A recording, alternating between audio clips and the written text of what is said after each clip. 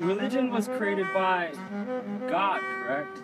Religion is the study of God, the way God wants us to live, what God tells is good and bad, correct?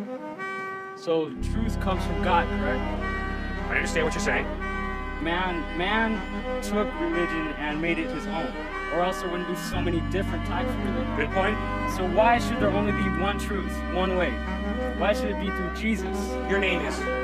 Daniel. Oh, Daniel. Harry. No, that's not right. You know that's not right. It's not whatever I choose to call you. That's being rude.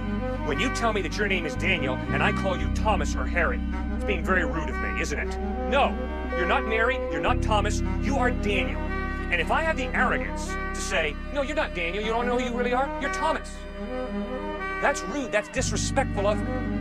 Well, the same thing is true with God.